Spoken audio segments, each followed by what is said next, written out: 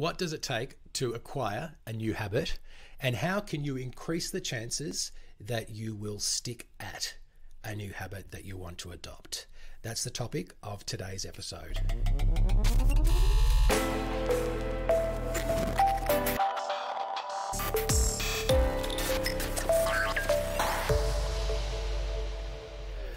Hello, welcome to episode 112 of CRE Success, the podcast. My name's Darren Krakowiak, and I help commercial real estate leaders to develop their people and to grow their business. Always appreciate you tuning in for this show, and if it's your first time with us, welcome. And whether we've delivered you some value in the past or if today's the first time you're joining us and you enjoy the show, one way that you can show your appreciation is by leaving us a rating or review on Apple Podcasts or on Spotify. What that does is it helps more people find this content, and it gives us the motivation to keep on producing it for you, because we want to know that what we're putting out there is of benefit to you. And if you have a suggestion or some feedback, you can always put that into a review that you do leave us on Apple Podcasts or Spotify. Really appreciate your support if you're able to do that.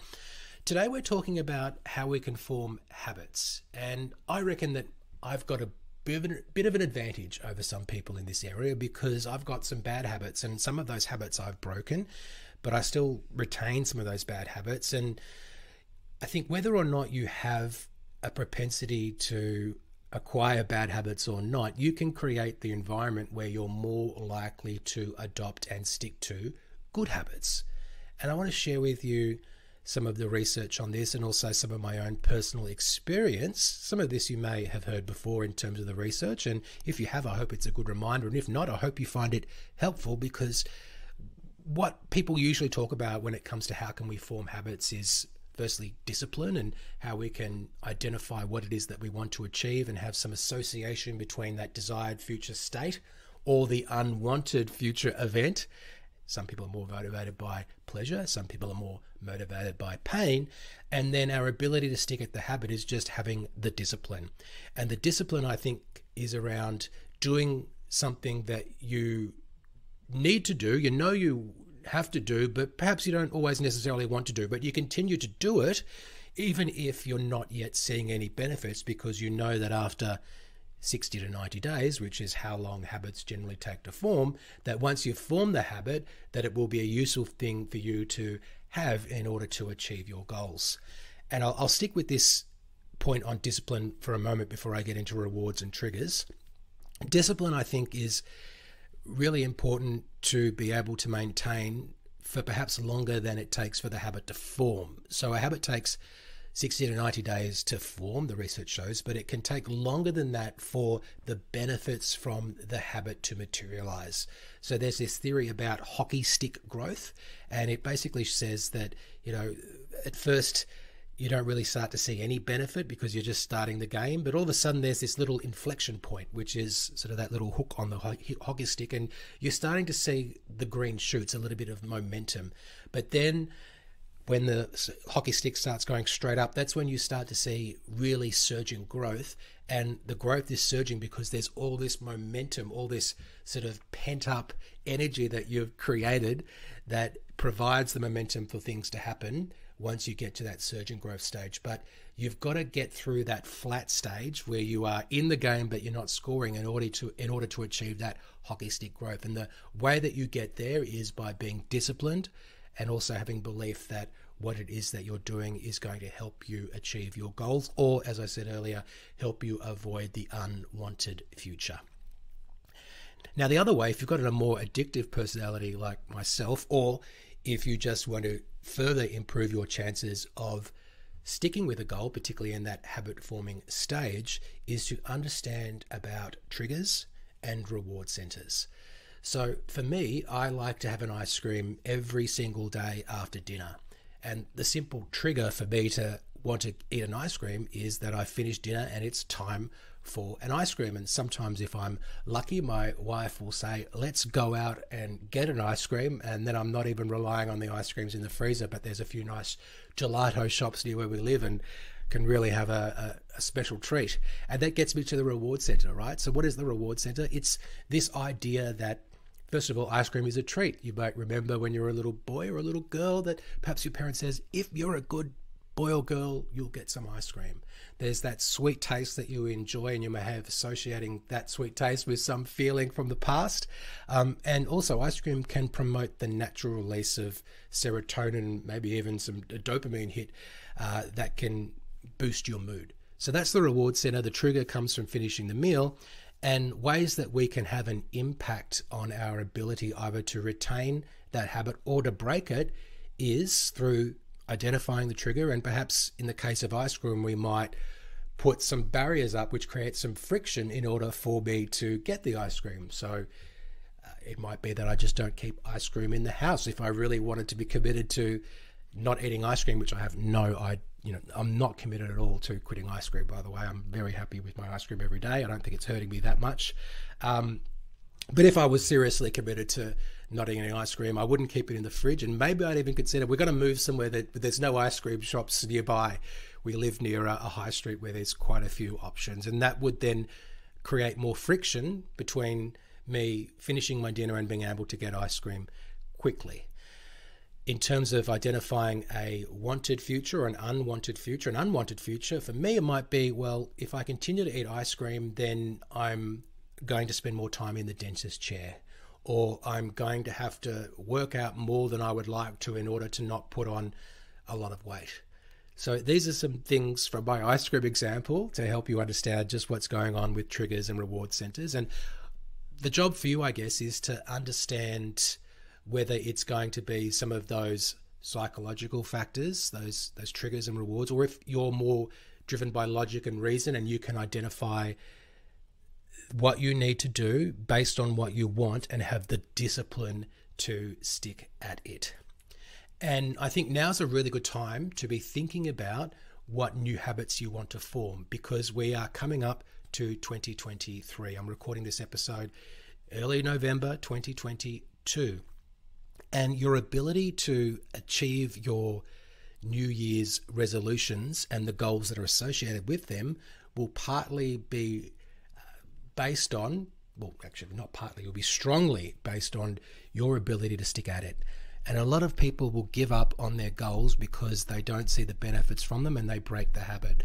So maybe you can start to do some things to create the right environment to maximize your chances now of being able to develop the habits that is required to achieve that result. You can also start to get very clear right now on what it is that you want to achieve. And therefore, once you've got that real clear sense of what you want, that will help you have the discipline to continue to take the actions that will help you achieve the goal that you're looking for. So I want to give you another example now when it comes to prospecting, because this is a show about commercial real estate for people who are operators, individual performers, but also for leaders. So if you're a leader, what can you do to help your team to be more committed to prospecting, and what you can do as an individual also to be more committed to prospecting? So in terms of the trigger and reward center, I think a great trigger to make sure that you are consistent, persistent, and proactive with your prospecting is just to schedule it every day. So the trigger for you to do your prospecting is when you get a ping on your calendar notifications and it is literally time for you to do prospecting. A CRM can also help you with that. You can reduce the friction that's associated with prospecting by doing some research on the prospects before you actually start doing the prospecting activity. So therefore, you're making the call warmer, which makes you perhaps a little bit more motivated to make that call. You could even get somebody else to help you with that, with the research before you start prospecting, so you're able to just get started. If that is part of the pre-work to prospecting that you don't enjoy, get someone else to do it, and then you're more likely to do the prospecting. Now, what is the reward from prospecting? Well, I guess it's qualified leads, right? But you can go further than that, and you can associate that with your income goals and what you get from that. You can also look at, well, how can I make this prospecting activity more enjoyable for me? And you may decide to, for example, gamify your prospecting, and you could do that in fun ways, like saying, how many times can I say a certain word on a prospecting call?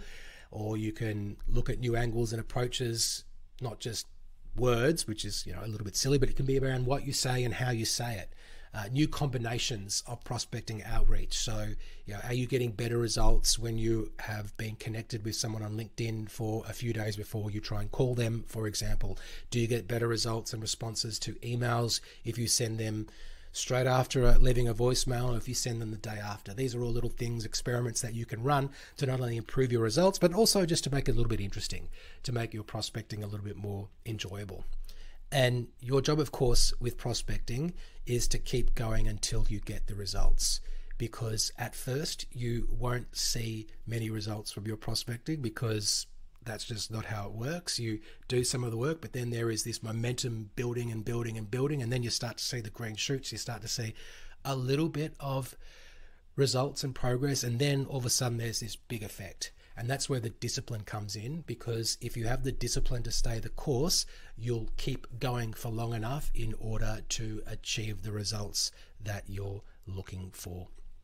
So that's just a little bit of information around developing habits and sticking at them.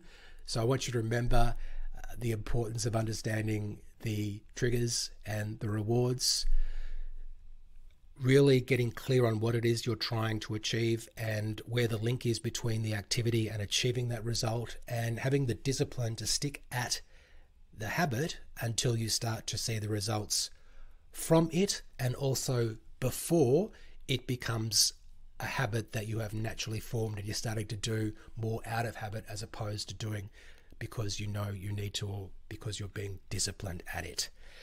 If that helped you, I think you're really going to enjoy our 10 more ways to kill it in commercial real estate. We're going to give you 10, well, first of all, it's 5 ideas on mindset and 5 ideas on how to find, win, and grow more opportunities, more clients, more deals in commercial real estate. So 5 plus 5 is 10 more ways to kill it in commercial real estate. And I'm also going to be talking about some of the top commercial real estate trends to look out for in 2023.